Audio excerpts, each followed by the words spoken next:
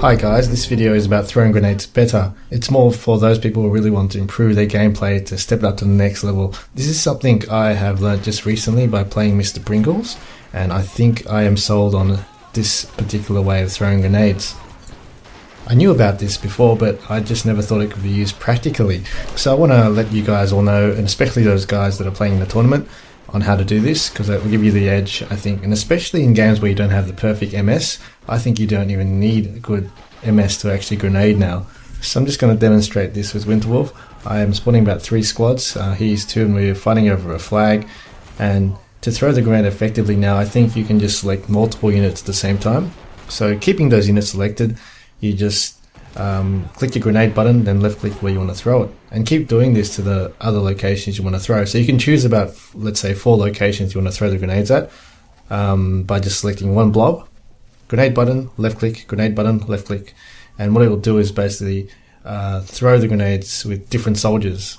If you select one soldier, for example, which we usually do, and press that grenade button and throw, and let's say the soldier has 2 grenades, and then you select the grenade button and throw again, it basically cancels the first one. But when you have multiple people selected, it will cue the next soldier to throw it. So really this saves on micro, and the big thing is it works in lag as well. So you could throw 5 grenades in the space of, let's say, I don't know, a few seconds without even having to force the micro. You may say that, yeah, that's obvious, but really it wasn't known to myself. Some people may know it, but for me, this is something that will bring my gameplay to another level for myself. Not that I'm really looking to do that, but I find that this is going to be a good boost, and I want everyone to know this before going into the tournament. So one big thing to know, you need to make sure you have a hotkey. I do have a hotkey on my mouse. I've got a mouse with about 20 buttons. I only use 3 of them, the middle mouse and the left and right click, and also another button which is the grenade. So just assign a key, even a keyboard key. Mr. Pringles has a key where you press on the keyboard, selects the grenade, and just hit left click. Hit your key, hit left click. That's how easy it is.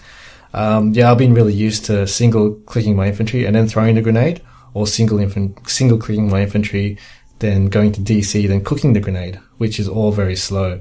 Multiple selecting and then queuing multiple grenades at once is the way to go. And this is going to be especially effective with more infantry. So I've worked out a strategy now where you can really start off with an assault squad, some single infantry, then go straight to Volks on the timer when it hits the timer. I haven't got it perfect right now, but if you get a few more single infantry, it'll be perfect. So getting Volks straight away, then another Volks, and you can really outspam the grenades like crazy and push the enemy back. On some maps, like Deb, this is really possible where you can push them all the way back just by the sheer weight of the grenades. And even preempt enemies running to the flag. Since you get to the flag at the same location, you can queue the grenades in the spot where the enemy are going to come, and this is going to obviously make them either run away, or the AI as well jumps and ducks for cover. And this is also in your advantage where you can get into the position to ambush because they do that. So that's if they don't explode. And if they explode, that's an even added bonus.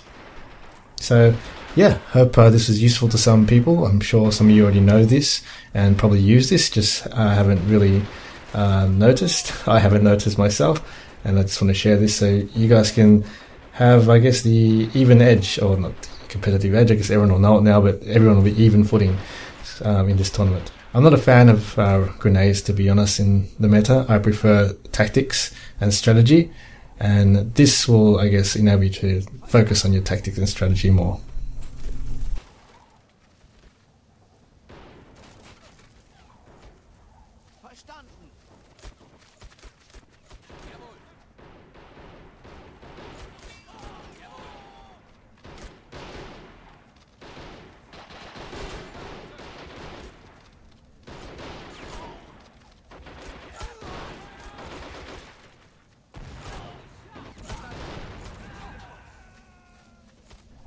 So yeah, that was a test on 480 MS, a real game scenario versus one of the best players out there on 480 MS, and I'm using a Volts Rush. I think it's going to be a viable strategy, going in assault squad, then 6 single infantry or so, and then going the recruits straight away to give you the edge quicker, because you can buy it sooner, and also it comes with a lot of grenades, and you can get another Vox straight after that. The timer, the way it goes with 1.5 MP per second, you can kind of get it straight away when it's available again in the timer.